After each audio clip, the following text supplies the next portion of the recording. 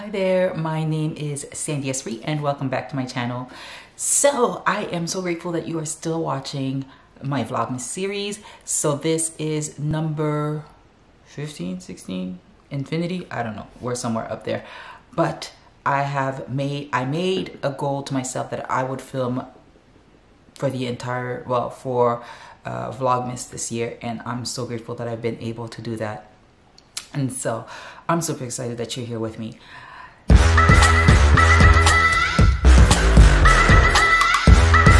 So as you already know, my name is Sandy Esprit, and if you're still joining me, why don't you just click that subscribe button, click that like button, and comment below. You know, if you just want to say hi, you can just comment hi and I'll respond. I promise I will respond.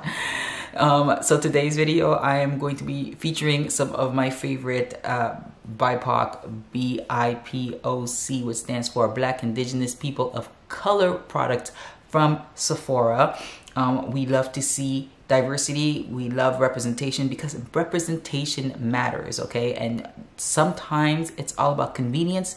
We want to be able to shop our own at stores. Like, we should be able to see ourselves when we walk into the store. So again, BIPOC owned products from Sephora.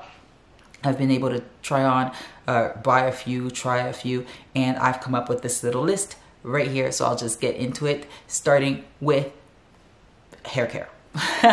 And so I am a huge hair care freak. I love hair care. I started off my journey actually, my YouTube social media journey with hair care because I really wanted to see my daughter being represented on this platform, online as well as on TV. And so since it wasn't happening on TV, I decided to put myself out there online. And okay, so starting off my list, I'm going to use I'm going to show you one of my favorite hair care products from Briogeo, and that is the Scalp Revival Charcoal and Tea Tree Hair Scalp. What is it called? Oh, Charcoal Tea Tree Cooling Hydration Scalp Mask. Listen, I don't memorize titles, okay? I just know that I like a product and I'm gonna keep using it. I only need to know what it looks like. I am bad for remembering names, and I hate it even more when the title is long. But aside from a very long title, it is actually a very good product. It is a hair, not a hair mask, it is a scalp mask for, like, it's a hydration scalp mask, and I put it on my hair. I love the fact that it's in a squeeze bottle. I love the fact that the first ingredient is water. It has coconut oil, it has charcoal powder, it has aloe leaf juice, it has some tea tree oil, some biotin, all in there, and it is honestly one of the best scalp masks that I have used. It is cooling on the hair.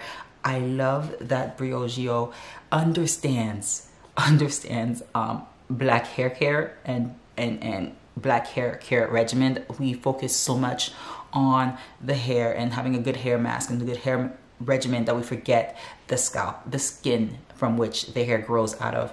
And so for me, a black woman who has dandruff and whose scalp is very problematic and has even more so become problematic since giving birth, gotta love hormones. I love this mask. It's so cooling, it smells so good, and it's so refreshing. The mint, you have this tingling sensation, the mint, the aromas, it all works together. It makes hair day so much more pleasant. That doesn't make any sense, but this makes it all worthwhile. I love it, I love it, and I recommend the Briogeo Scalp Revival Charcoal and Tea Tree Cooling Hydration Scalp Mask. Definitely recommend. I definitely recommend. I'm trying so hard to finish this vlog before my baby wakes up. I really hope she doesn't interrupt anymore, but we're gonna get through this. Next was a product that I had never tried, a brand from Next is a product from a brand that I have never tried before because I've always felt like they didn't really cater to me, and that is Shiseido. So they are owned by They are a Japanese brand. I believe they are Japanese owned still, but I know that it is Japanese skincare. They focus on Japanese beauty and Japanese skincare. But being a black woman, I was like, I don't know, they don't seem to, you know, give me anything. I wasn't attracted to it until I was gifted this Shiseido Ultimune Power Infusing Concentrate. If you've seen some of my other vlogs, you know that I've spoken about this serum. It just smells so good. It's so lightweight. It is this gel-like texture.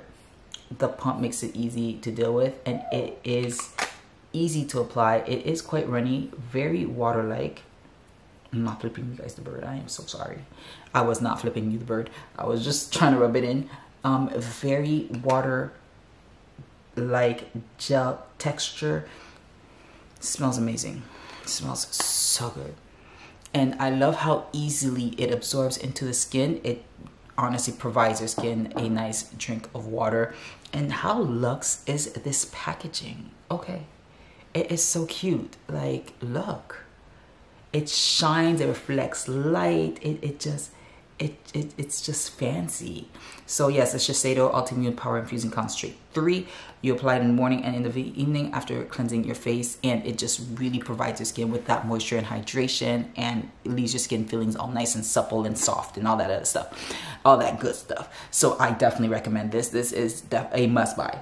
And now we're gonna get into some makeup, because I love makeup. I'm not a makeup artist, but I love makeup. Beauty, when it comes to beauty, I'm so happy. Like, one of my strengths and weaknesses is kind of like I'm stingy. So otherwise I would just be a makeup collector, like straight up just makeup collector. And this next brand is one that I just love. I'm a fan of, been a fan of, and I don't think that will ever stop, okay? And I have to throw that in there. Black owned, female owned, from Riri. The mind of Riri came Fenty Beauty, and Fenty Beauty has been a game changer ever since they came out with that 30 shade of skin shade tone range. It gave us diversity and representation, and we showed up for it. So she came out with some more stuff, and I could go on and on about how much I love that brand. I mean, I wasn't a big fan of the stick that she came out with, but when it came to the ease, that ease drop blurring skin tint, this is number 19 from Fenty Beauty. I love this thing. It is lightweight, but it gives coverage. It's ease drop. Ooh, ease drop, because it drops easily. All you gotta do is squeeze and drop. If it would drop, that'd be great.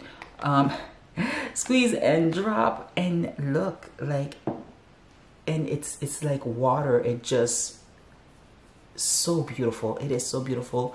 It is a little darker because I bought this in the summer when I still had like more melanin in my skin. But I love how easy, like, you can use your hands, you can use your fingers, you can use your brush, you can use your sponge, you can use whatever to apply on the skin. There is not one that will make the application. I personally don't find one method that applies easier than the other. It just cooperates with your skin. It applies beautifully. It stays on, and it just gives you that lightweight. It's your skin but better. It really does just gives you a nice blur, a nice tint, without giving you cakey, without giving you obvious I'm putting on makeup. I started using the skin tint when my skin actually was at its worst. So I had acne, and I had like acne scarring, and I was just starting to become like very regular in terms of routine. Every time I would put this on, whether it be for a shoot or for content or just to go outside, mind you, it was still during the pandemic, so we were just starting to go outside. I never felt like my face looked heavy. It never felt super ridiculous. In fact, like, maybe it was a pregnancy, I don't know. But, well, no, I can't really blame the pregnancy because I had the acne scars and everything. But it just gave my face a nice veil. like legit a nice veil, and I have no complaints. This is by far one of my favorite foundations. Like, I rave about it all the time. That's how much I love it. And of course, her lip stuff is insane. The Fenty Beauty Lip Paint Stunner in Uncensored. This is my favorite shade of red. When an event calls for red lipstick, this is what I go for. Not even an actual lipstick, a lip paint.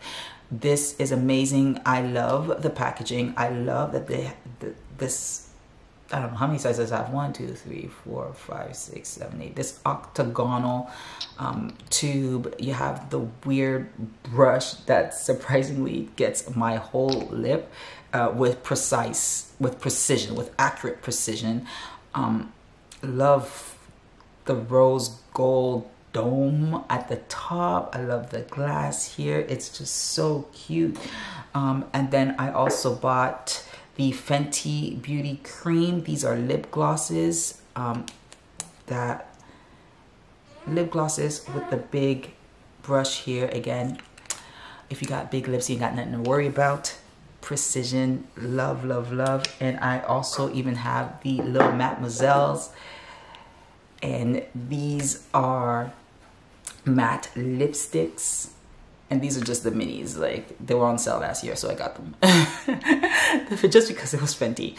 And I have the shade was like Griselda, which is like a dark mauvey brown, and I got the shade Spanked, which is more of a mauve nude.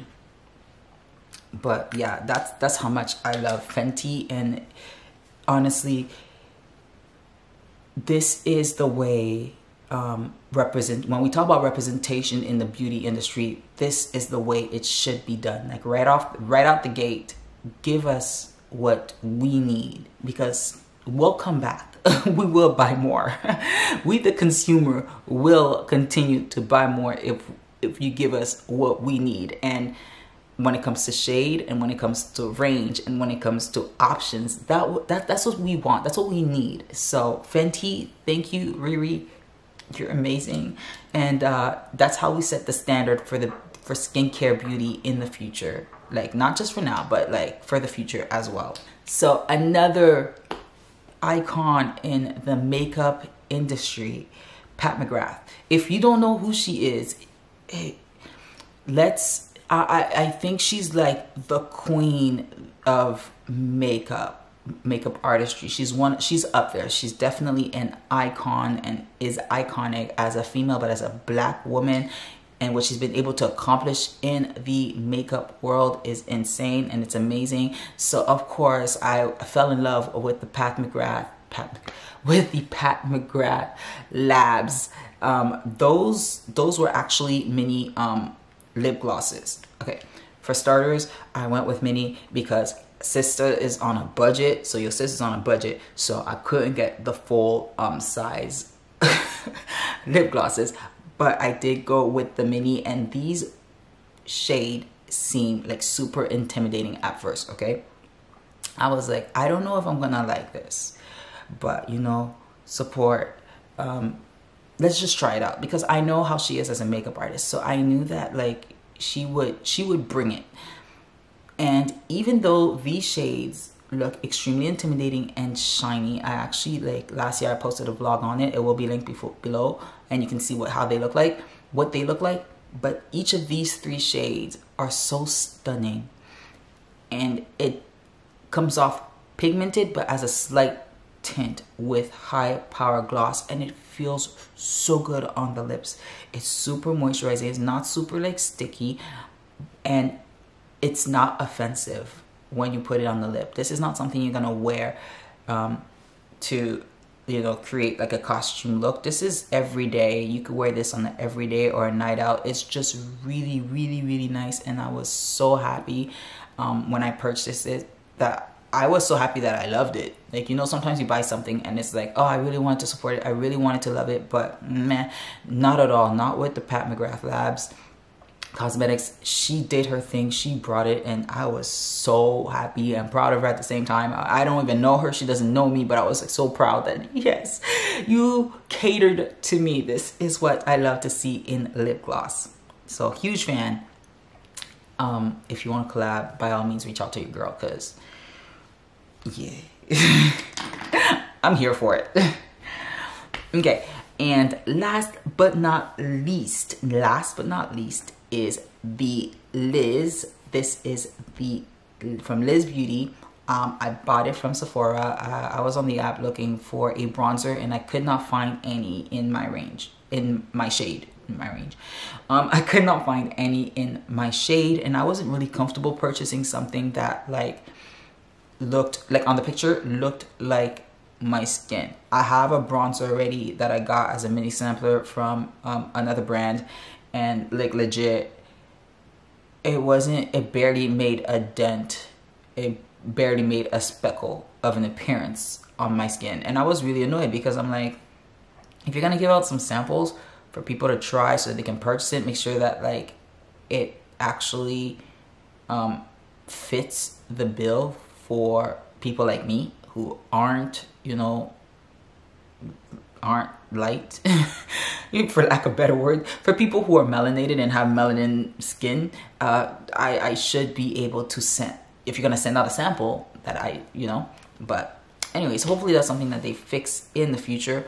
So while I was shopping looking for a bronzer because I ran out, I stumbled upon the Liz Beauty, or LYS. I hope it's pronounced Liz. I hope I'm not butchering her name. But the triangle pink, I was like, okay. And then came the shades, and I was so excited. They are black owned, so I knew they would bring it with the shade range. And this color here is called Strength. And I love this, it says dark in quotations. It's like, I was just like, oh, okay, thank you for letting me know that this should show up. And look at this color. Look at, and it comes with a triangle. Like, there is a mirror. I can look at myself as I am applying the bronzer. I love that it says, I love the name of what it says, No Limits Matte Bronzer. There ain't no limit to what I can do. This is what it's giving me. Don't put limits on my shade, okay? It's called Strength, and it comes on strong. Listen, this bad boy is pigmented. You have to use a light hand. You cannot go in with a heavy hand. You literally, like, it's gonna give you warmth. It's gonna give you strength. It's gonna give you, it's packing strength with this shade, okay? And without limits, okay? Unapologetic, without, completely limitless. This is a matte bronzer. There is no sheen, and it blends so pretty. It's so nice, and the powder is so fine, and it just gives you, I'm actually wearing it right now, like on my forehead. That's why I'm like trying to motion with my fingers, but you can't even, this is, you can't even tell that there's no streak. That's what I mean. I was gonna say you can't tell that it's there, but it's there. You can tell that it's there, but it just goes in so nicely, and little bit. I don't need a lot, just a little bit. Like this here, that's the bronzer. Like this here, super, super easy to use. And I love that. I love being able to use a product that doesn't give me grief, that is easily, that blends easily, and that just does what I need it to do, stays put where it needs to stay put, and doesn't cause drama, right? So that's pretty much it. That's my list for today. My favorite Sephora, well, my favorite BIPOC owned products that you can find at Sephora these days. That's what I've been using this year, and I love them all to death. And yeah, I'll probably be spending a whole lot more money on these brands. So if you liked this video, by all means, click like, subscribe. Make sure you click that like button, subscribe, comment below your favorite BIPOC owned product that can be found at Sephora, or just your favorite product, period. I'm game. We don't discriminate, you know, just because Sephora, not Sephora, who cares? If it works, it works. Let me know what you're using, and if I should try it. Is it worth trying? Is it worth buying? Let me know. Comment down below, and I will see you guys in the next video. Ciao for now.